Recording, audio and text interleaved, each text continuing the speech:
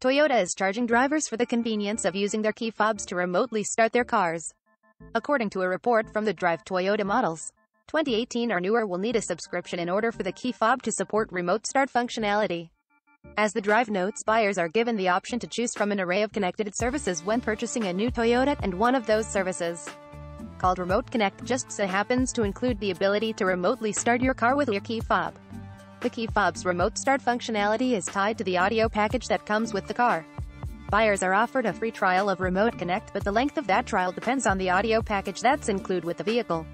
Even more confusingly, only some Toyota models support the Audio Plus or Premium audio packages that the free trial is offered with, which you can check out for yourself in this PDF. In other words, the key fob's remote start functionality is tied to the audio package that comes with the car. This was first spotted in a post on Reddit, where the original poster added a link to Toyota's Remote Connect marketing materials PDF. The post has since been flagged as potentially misleading. However, Toyota confirmed to the Drive that users will, in fact, have to pay for remote start when the free trial ends. The pamphlet linked to in the post details the key fob's remote start feature, as well as its relation to the Audio Plus and Premium audio packages. While a car with Audio Plus gives drivers the luxury of free remote start using a key fob for 3 years, a car purchased with Premium Audio offers free remote start for 10 years. After that, drivers will have to pay the $8 per month or $80 per year price for the full Remote Connect service, which includes the remote start feature for the key. On Toyota's Remote Connect page, it's not entirely clear that the key fob's remote start functionality is included within the plan.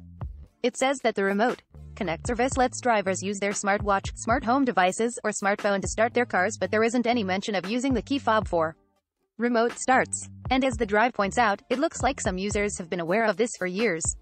In a thread dated back to 2019 on the Toyota Nation forum, users discuss the key fob's remote start functionality. Some users claim that their key fob is still able to start their car remotely. However, most of the users on this thread own a Toyota that's 2018 or newer, which means they may still be covered by the free trial.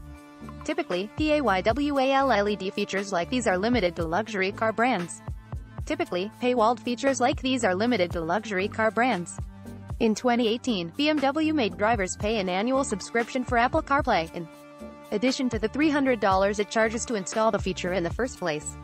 The German car manufacturer later whacked back on its decision nearly 2 years. However, BMW still does let you pay to unlock new features in your car, in a way that's been described as in-car microtransactions. The all-electric Porsche Taycan has a similar system, dubbed Functions on Demand, which lets drivers purchase new, optional features for their Porsche, like Active Lane, keeping or Dynamic Light System Plus. Meanwhile, Cadillac charges users $25 per month after the end of the free trial for its hands-free driving mode, Super Cruise, which has since been temporarily discontinued in newer Escalades due to the chip shortage. Top of comments.